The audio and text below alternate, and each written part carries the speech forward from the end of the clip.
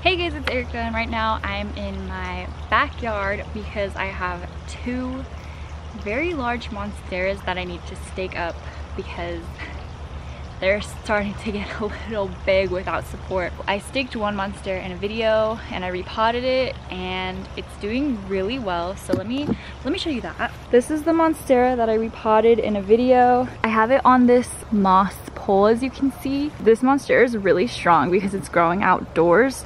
So as you can see, it has bent this metal moss pole. It's climbing up it though, and it does have roots sticking in there, so I really like it. And I kind of move it around so that the leaves will kind of move around and it'll grow up the pole. But I specifically bought this pole, and I have another one. So this is the pole. It's a totem pole plant support, and you're supposed to be able to kind of stack them. It has these two stabby things here to either put in soil or to kind of stack it onto the other pole. I actually need to do that, so I need to buy another one. But I got one of these to stake one of my other monsteras. They're bigger than this one. So here's one of them. You can see it is crazy. Like, its leaves are wild. These are my friends. So they were bought like this, and you can see the leaves were messed up. But they've been with me for like a month now, and you can see this is the newest leaf, which is really massive and beautiful. So hopefully all the leaves will soon look like this and these will be fixed up. And here's the other one, and it's pretty much the same exact thing going on. Here's one of the newer leaves. It's still a bit broken, and then I also have this brand new one, which is looking really good. So yeah, they really need to be staked, and I need to kind of position them so that they'll face the sun a certain way and all the leaves will be beautiful, because right now it just looks like a great big mess. I also bought this kind of trellis thing because I had been seeing the really large monsteras being sold. They were all staked on a kind of a similar trellis to this one, so I wanted to use this. And I got this from Lowe's. It was really cheap, so I don't know if it's gonna hold. Since it folds, that's kind of suspicious too, because I don't want it to buckle under the weight of the monstera. But it's really tall, which I like because the monsteras are really tall. And then, like I said, the reason why I get the totem pole is because you can stack them on top of each other.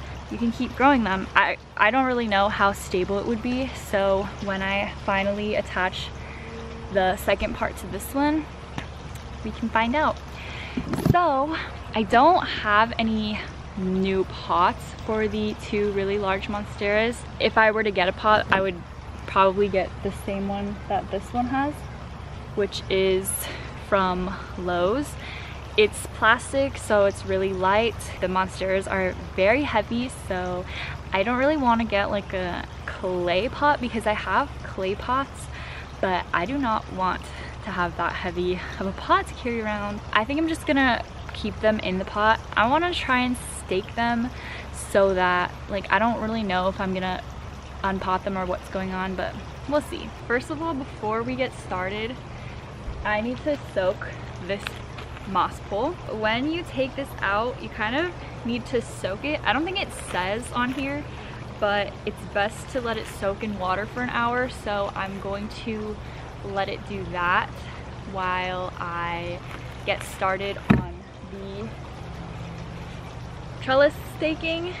Maybe this is foldable because you're supposed to use it like this. I don't know, but we're gonna try our best. So I'm gonna put this in water, let it sit for an hour, and meanwhile we're gonna be working on this. This is the monstera that I am going to use the trellis for, and I'm gonna have to put it this way, which is kind of ugly, so that it doesn't like fold. The thing is that it kind of needs to be in the center of the pot, so I'm going to have to repot this to get it to work. There's a lot of mosquitoes out right now. I'm getting attacked. I guess it'll be good to look at the roots too, since I've had them for only like a month. I don't really know how the roots are doing. It's been growing, but you can see like there's a yellowing leaf here, and it obviously didn't look the healthiest when it came to me.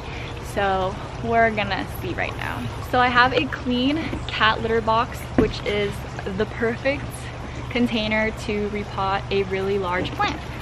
And I'm gonna pull it out. So all the roots are coming out of the bottom. They kind of look, I don't know how they're looking. They look healthy, but they could possibly not be.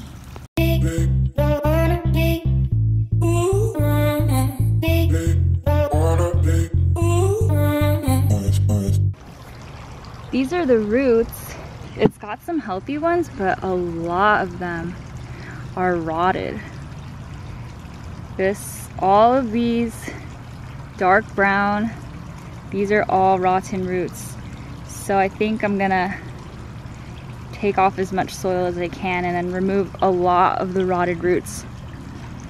Because there are definitely so many rotten ones, but there's also a lot of healthy ones.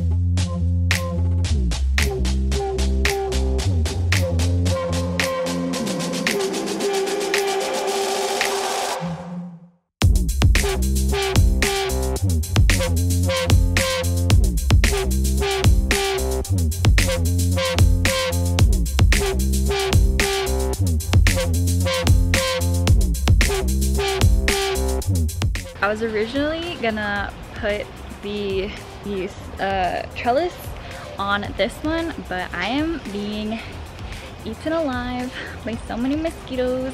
So we're gonna go with the easy one, which is the moss pole. So I'm gonna put that in, and it's literally just tying it up.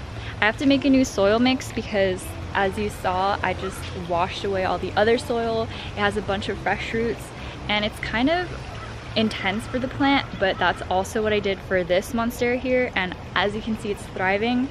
So I think in the end it'll be a really good thing. I emptied out the litter box in my compost, so now I can make a new soil mix, which I'm just going to be using cactus mix and then mixing in orchid bark, charcoal, and pumice.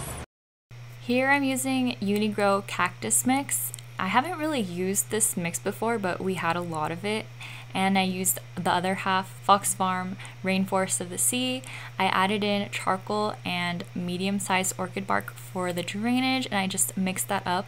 The reason that I used the Fox Farm is because that's kind of a really water retentive mixture, and I just wanted to add that in with the cactus mix because I don't know how fast that cactus mix drains out, but I saw there was a lot of pumice in it. It's just gonna balance out the mix really nicely, and they're gonna work well together for this beautiful Monstera to keep growing its nice little roots and to prevent any more root rot from happening.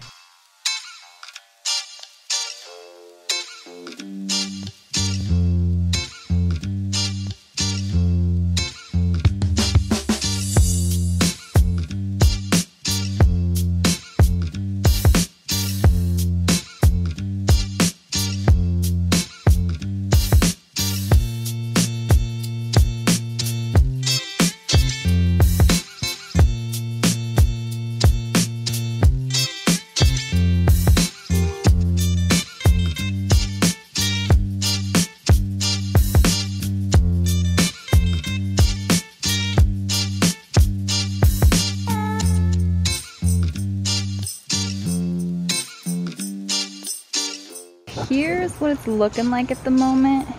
You can see I set up both of the vines to face for the area roots to come this way. So when this one grows, I could slowly attach it over here. And this one, I can pretty much attach right now, just like this. And as this new leaf comes out right here, That's gonna have a node and aerial root that's gonna hopefully be able to go in here. And I'm just gonna tie them up right now.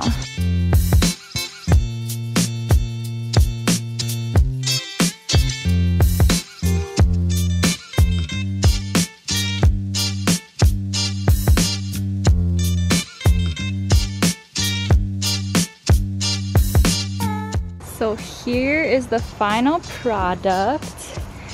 I know it's not the best looking, but I have it set up so that as this new leaf comes out, it's gonna be against the pole.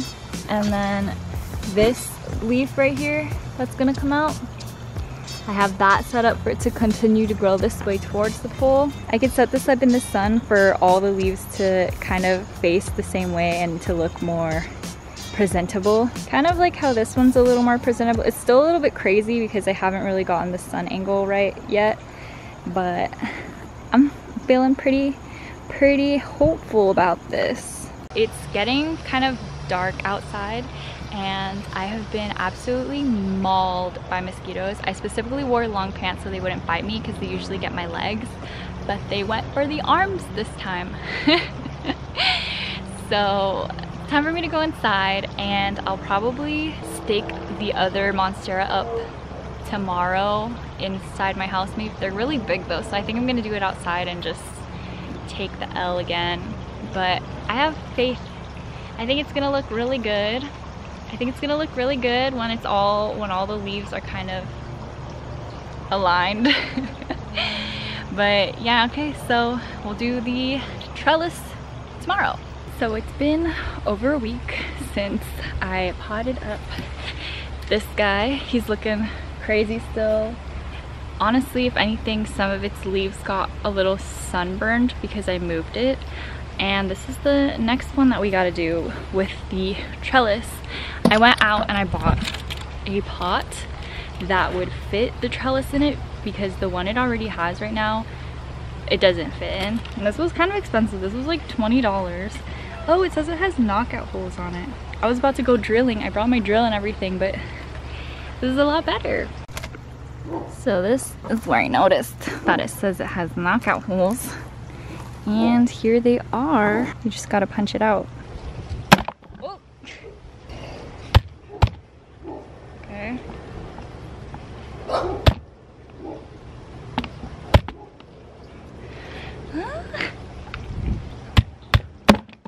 This is the guy we're focusing on today.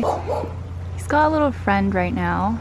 I think I'm gonna have to move him because I know praying mantises are good, but they still, I just don't like bugs. But it's on a new leaf that came out, so there's actually 3 vines in this one, and that's the newest leaf.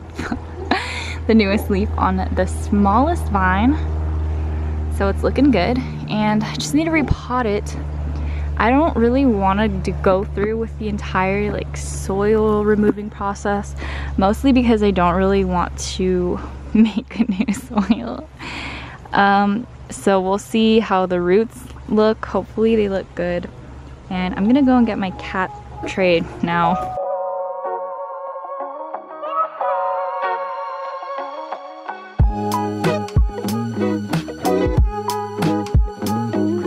So this one has the same problem as the other one with the rotted roots. You can see there's fresh growth though. Those really white parts look good. It's just these rotted parts that gotta go. So I guess I will be replacing the soil. It's very nice to look at like the new soil that I have in my freshly repotted Monstera compared to like this soil with barely any drainage stuff. And I saw some bugs at the bottom that I want to get rid of, but there's also a worm that I'm gonna try to keep. Oh, there are the bugs. They're like centipedes or something. I don't know, but I don't like them, so I'm gonna hose this down probably. I found that hosing down is the least invasive way to get the dirt off of the roots. I feel like I'm not breaking as many roots, and I know some people do like root trimming, but I have never tried it before, and my my goal is to break as little roots as possible.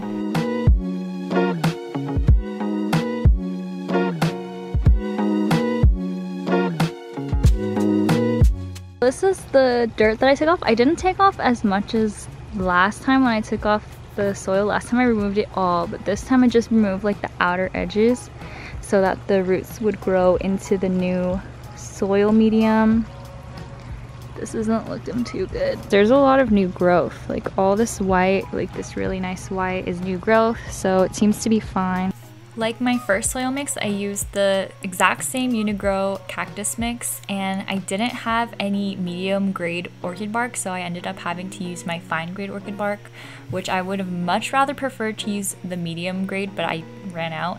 And I also ran out of Rainforest of the Sea, so I didn't add as much charcoal and orchid bark as I did last time because I didn't want to add as much drainage since I didn't have a really water retentive soil to kind of balance that out. When I add in a stake to my plants, I like to start by adding soil around the stake so that I can make sure it's standing straight up. And then from there I can add the soil around the roots, but I find it's easier to get the stake positioned how you want it first and let the soil hold that up before you go and get all crazy with the roots of the plant.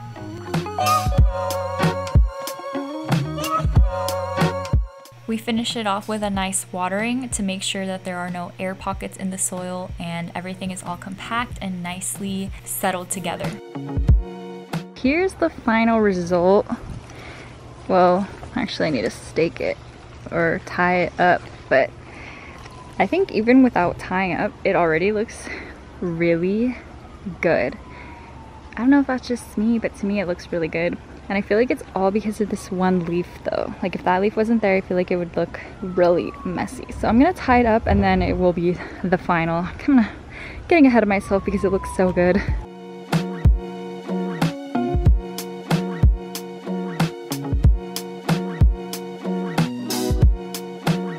It only needed that one little tie to get this part up, and that was it. This was a lot easier to tie it up onto the trellis because there's something for it to hold on to, whereas on the moss pole it could easily slide down.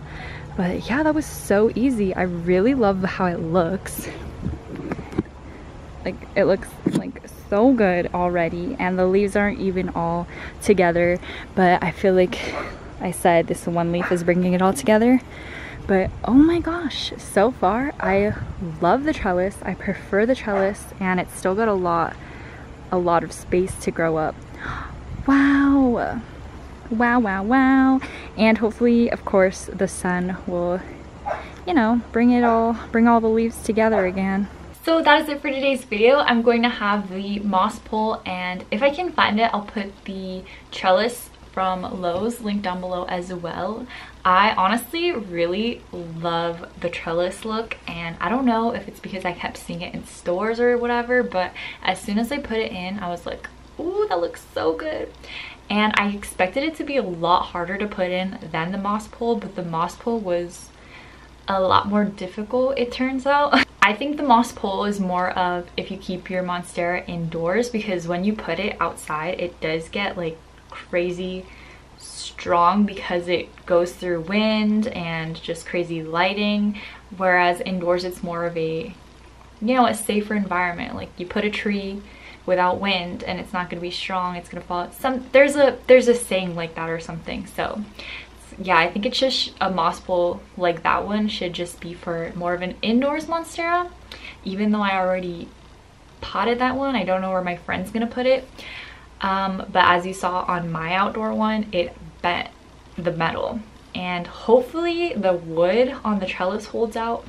I just love it so much. It just looks really good. Moss pole for less strong plants, maybe like a good philodendron or a pothos, it would look really nice. But yeah, I hope you guys enjoyed the video, and I will see you in the next one. Bye!